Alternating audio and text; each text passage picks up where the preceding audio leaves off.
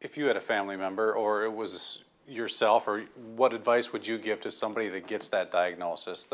Like you said, good thing we caught it, we can get started next week. You know, that they get that advice. What advice would you get to somebody sitting in that chair that gets the diagnosis of cancer? Well, number one, you need to ask the physician the 10 questions, right? And you need to know what your potential outcomes are.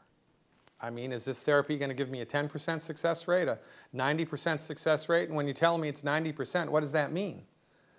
That means I'm going to live for 5 years and I'm probably going to die from this cancer? You just need to get informed, right? Now, there are some types of cancer that MD therapeutics are not a bad idea for, but they're barbaric, like breast cancer. If you catch breast cancer early enough, the tumor that's there is specific to the tissue of the breast. It can't grow anywhere else. Now, if you catch it too late, it will metastasize and move somewhere else, and then you're screwed.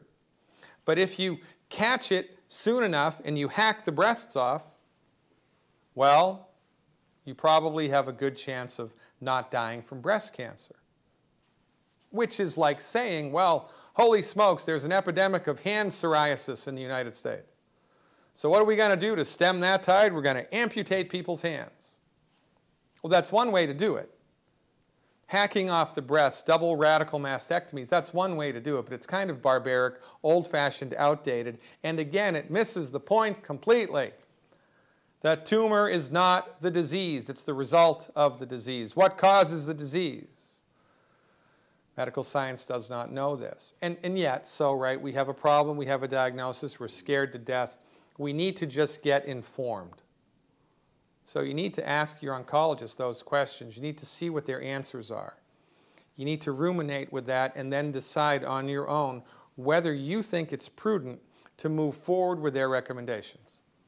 If you do, then God bless you and damn the torpedoes. If you don't, you're SOL. Because all that you have is the internet.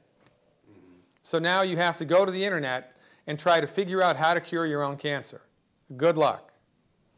All you'll have is anecdotal evidence from this clinic here or that clinic there or this doctor who knows what, who knows where, right? And again, just like with the food allergy question, in a perfect world, the research would have been done to answer those questions years ago. In a perfect scientific, objective community, not driven or controlled by pharmaceutical interests or, agribusiness interests. If it was really pure science, for science's sake, we'd have a clue because we would abandon the reductionistic methodology because it simply doesn't work. It doesn't work.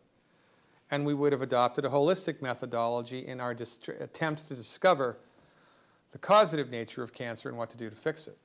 But right now, people are SOL. However, my colleague, Dr. Wallach, sued the Food and Drug Administration a number of years ago to secure something called a qualified health claim. Now, to get a qualified health claim, you have to bring boatloads of medical research to the Food and Drug Administration to support whatever it is that you're attempting to say. You have to have mountains of clinical research to support your claim for health. Dr. Wallach was able to do that. He sued the Food and Drug Administration successfully so that we can say in a public forum, supplementation with the mineral selenium at 200 micrograms a day reduces the occurrence of breast cancer by 82%, reduces the occurrence of lung cancer, even if you're a smoker, by 30%, I believe, reduces the occurrence of colon cancer by 50-something%, reduces the occurrence of prostate cancer by 60-something%. So there is so much clinical evidence to support the notion that selenium helps you not to get cancer. And it's one mineral out of the 90 essential nutrients that you need. Inquiring minds want to know, number one, why don't the Susan G. Komen women know that? Why aren't they marching for selenium supplementation? Because you know what that means? If every girl in this country took one selenium capsule from the time of birth, through their life, in one generation, we'd eliminate breast cancer by 82%. Why aren't we doing that? Why aren't we doing that? Because we don't have a free medical market, and the people that we trust to take care of our health are wedded to a reductionistic methodology that is not concerned with the cure. And it's a problem. So if I was trying to support and promote the structure and function of my body in the face of a diagnosis of cancer, which is separate and distinct from trying to treat cancer, I would take the full complement of the 90 essential nutrients.